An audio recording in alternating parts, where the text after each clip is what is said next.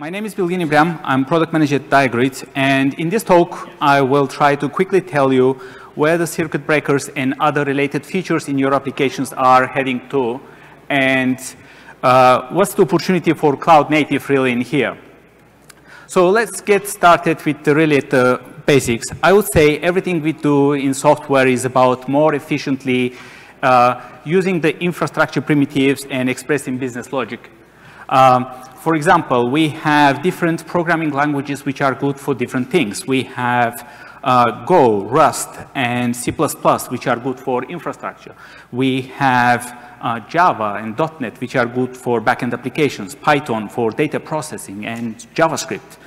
And then we have different frameworks and runtimes to use those. Then we have different kind of data stores, which are good for storing data for different use cases, for retrieving that. For example, there is database for transactional processing, columnar databases for reporting, there is key value stores, document stores, graph databases, and now vector databases, and so forth.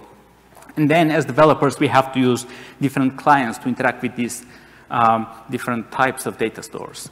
And the more applications we create, the more granular they get, such as microservices and functions, will be more networking. So there are different communication styles, such as request, response, publish, subscribe.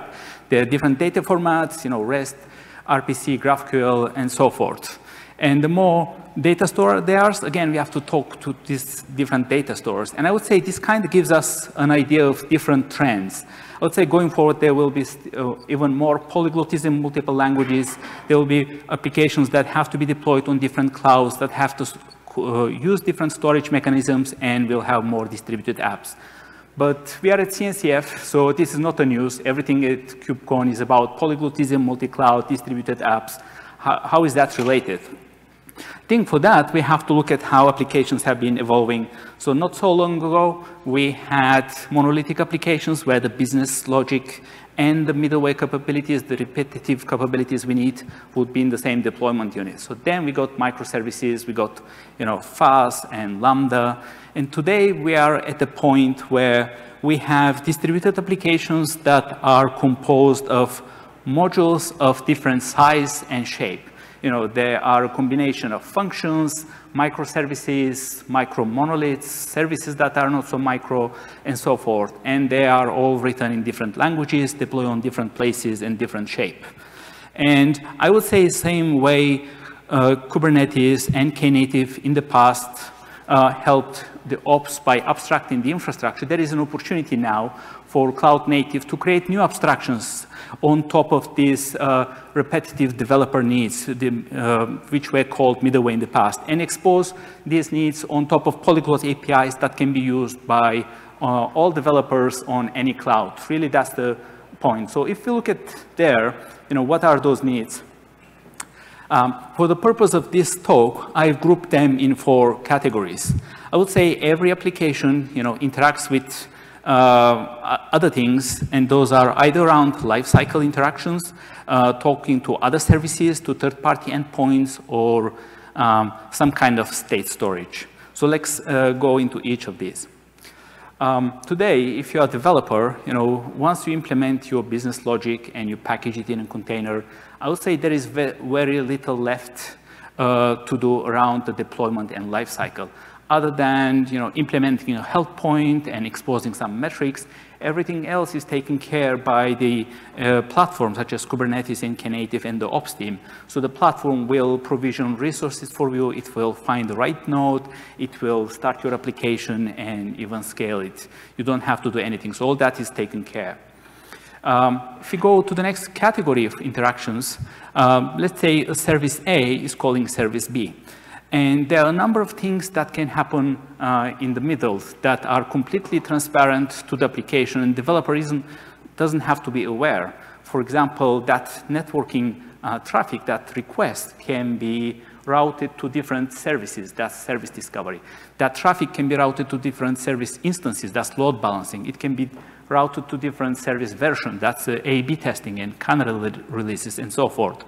The networking traffic can get resiliency properties, such as circuit breakers, timeouts, and so forth. It can get additional security properties with encryption and access control. It can get, we can observe telemetry. basically we can get all of these things without changing the application in any way. And the common way to do that today is with service mesh technologies. We don't have time to go into details of this, but we can briefly see how this has evolved, starting with language-specific libraries from within the applications and moving into sidecar to node proxy and going deeper into the operating system. And the point here is that these transparent responsibilities, you don't have to worry about those within your application. They will go outside of your application and even to the core of the operating system. But there are other things that developers have to care about. In this example, I have a service A that's talking to some kind of third-party endpoint. And in such a scenario, sometimes you have to perform, repetitive things such as connecting to an endpoint. You would need some kind of connector that has to do protocol conversion from one protocol to another. It may have to do transformation of the message, or it has to do some kind of content-based routing based on the actual message or topic, route that to specific application. So all of these things today, they are primarily done from within the applications, with frameworks such as Camel and Spring, that's in Java. But what's happening here is that these responsibilities are moving outside of your application into frameworks such as Dapr, Knative, and they are becoming available to any language. So they are not moving to the platform, but moving outside of your application. And the last category, I call them stateful interactions. And the whole point here is if we have two services that has to communicate, and when service A sends a request, and that request is stored in some kind of medium between service A and B. Typically, that's a message broker where the message is persisted. But the same semantic applies if the message of that request has to be persisted to a workflow engine, or it has to be stored in some kind of database, and you can use change data capture and outbox in order to deliver that to the second service. Other patterns here, like idempotent filter, which needs to store requests into database to filter those, and so forth. And the point here is previously these responsibilities were done within the application with the language-specific frameworks, such as, I have here Conductor, Cadence, but even those frameworks now are adding support for other languages, and these responsibilities are moving outside of your application, becoming cloud native with frameworks such as Dapr. So why am I telling all that? That's the key takeaway. I would say that two kinds of changes that are happening with all of these repetitive developer responsibilities.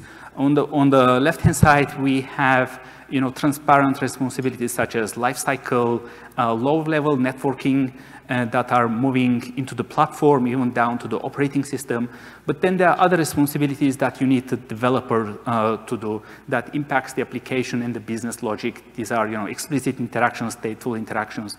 And they are moving outside of the application into polyglot APIs that you can call from any language, that you can call from any cloud and any shape of your application.